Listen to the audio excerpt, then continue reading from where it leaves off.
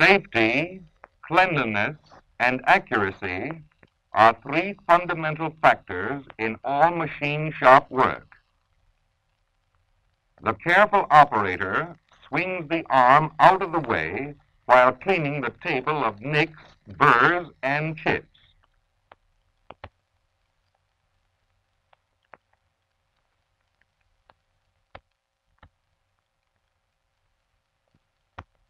The work itself must also be clean to ensure accuracy.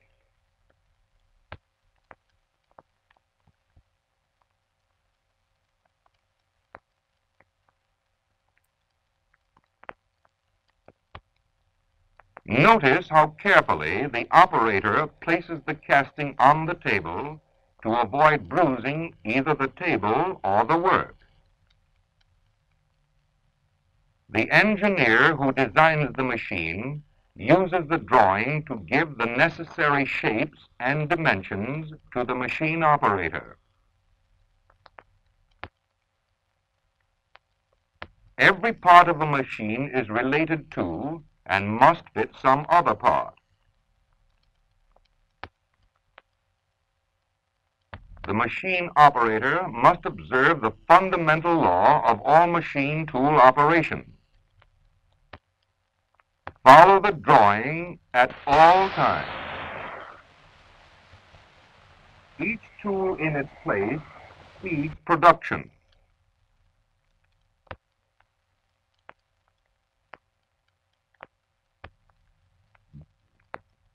The right jig for the job is checked by measuring the diameter and the number of holes of the bolt circle. Jigs are used to ensure accuracy and increased production.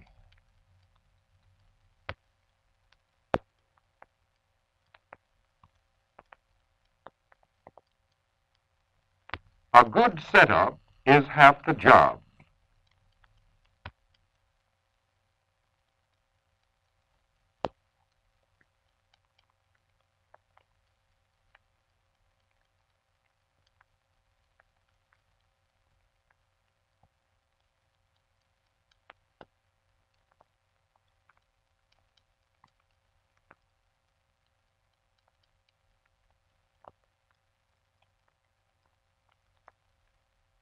The wooden heel blocks must be level with the top surface of the jig. Otherwise, the clamps may throw the jig out of place when pulled down hard. To carry the load properly, the washers under each nut must be larger than the openings in the clamps, and the threads on each bolt must extend below the tops of the clamps.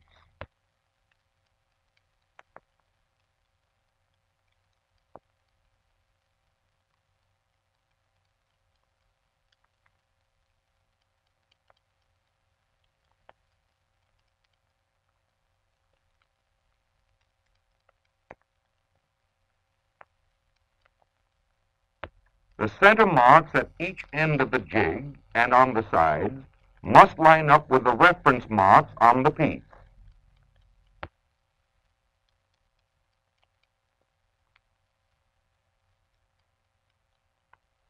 Notice that the operator loosens the arm clamps before he raises the arm. Otherwise, serious damage to the machine might result. It is important that the lever which engages the gears that operate the elevating screw be held firmly in place. It is always safer to use a friction chuck when tapping blind holes. To insert the chuck in the spindle, line up the tang on the tapered shank with the slot cut in the spindle, then drive the chuck upward with a quick motion. The size of the tap drill is important and should be obtained from a table of tap drill sizes. When drilling tap holes in tough metals, it is often necessary to use a drill 1/64th larger than the size shown on the table. The drill must be lined up with the hole in the jig. A loose bushing is used in this jig. This bushing can be used conveniently to show when the drill is lined up with the hole in the jig. Notice how the operator uses the bushing for this purpose.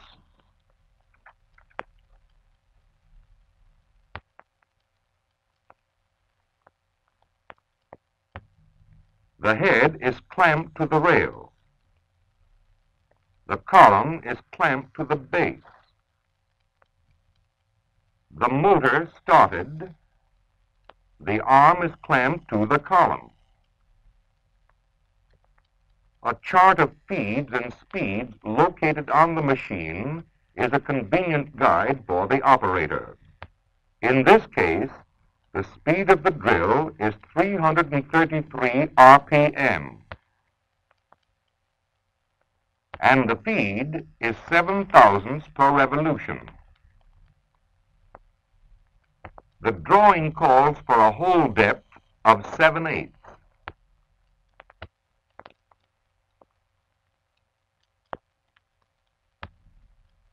When drilling a blind tap hole, never break through.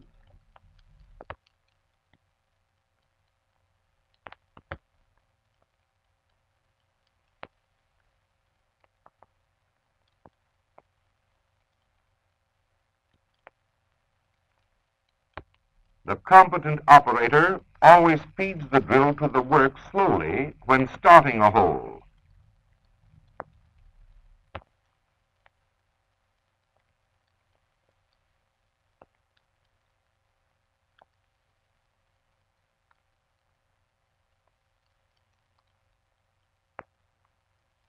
The automatic stop disengages at the end of the stroke, and the depth of hole must therefore be figured from that point when setting the stop. The operator has completed the setup. He knows the holes will come to the correct depth, and he now proceeds with confidence to the actual job of drilling.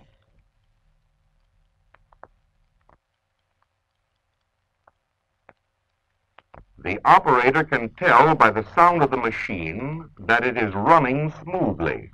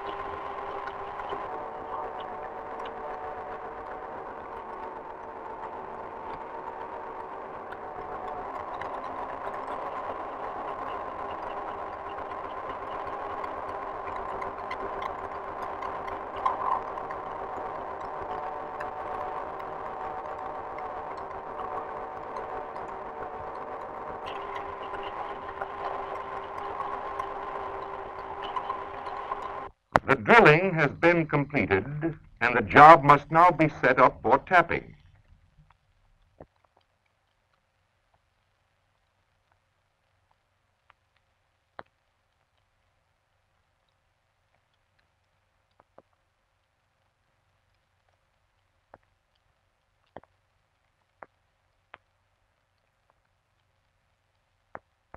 Now that the jig has been removed, a piece of metal the same thickness as the jig must be placed under each clamp to keep the clamps level.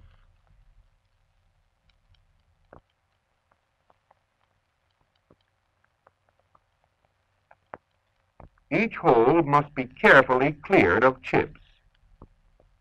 This is commonly done with a piece of magnetized steel kept for the purpose.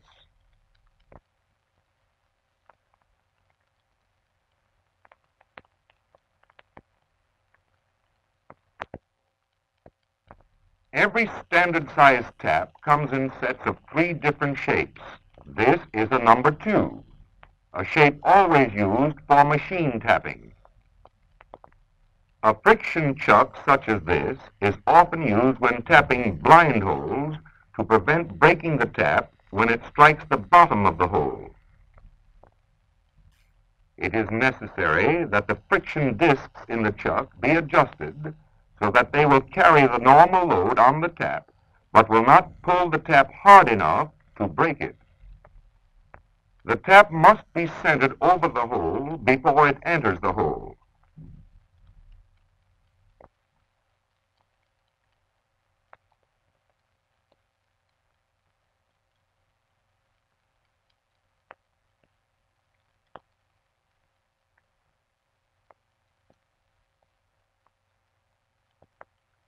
When tapping a hole, the V-shaped cutting edges of the tap form the thread by gradually cutting into the metal.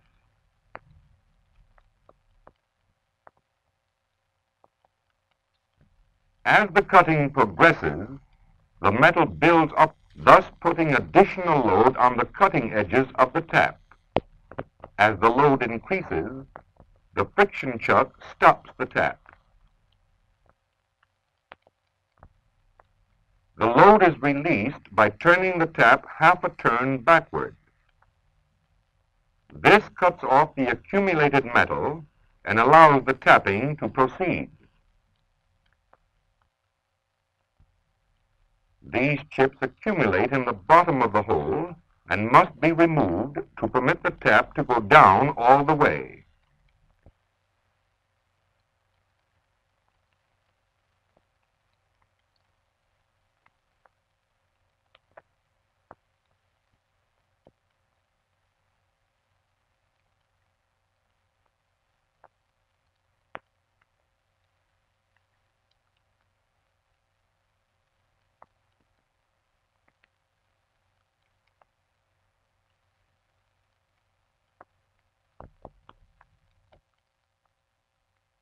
The operator must keep the spindle pulled down against the tap, since the tap is loose in the chuck and will otherwise pull out. The automatic feed must not be engaged. When backing the tap out, the weight of the spindle should be taken off the tap. Since the piece is to be turned over for drilling on the opposite side and will rest on the drilled surface, the burrs must be removed.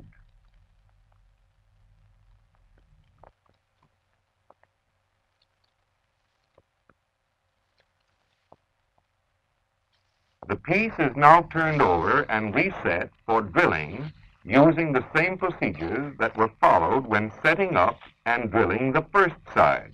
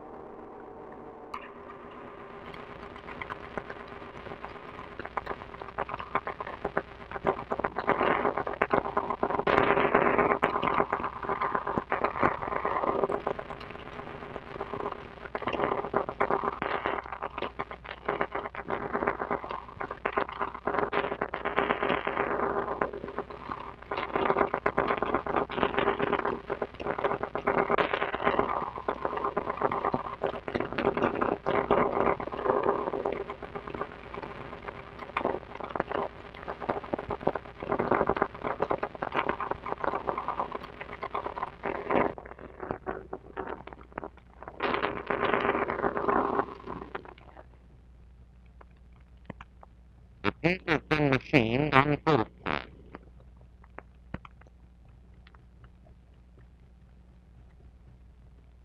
Both machine stop practice requires that the operator clean off his machine after every job.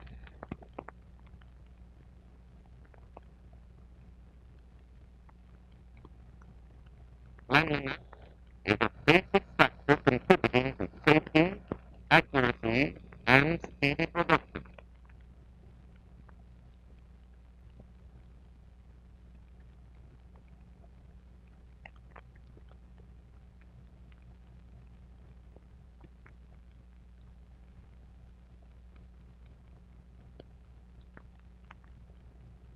With the work securely planned, the gig lined up with the piece,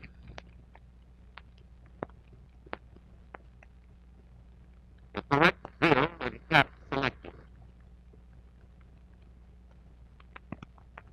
the machine set for the right depth of hole, the correct drill bushing used, the drill correctly set, the cap properly centered,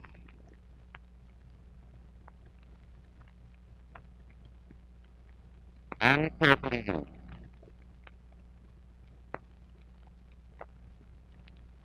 Then the operator will have drilled and tapped a cast steel body. A complete operation on the radial drill.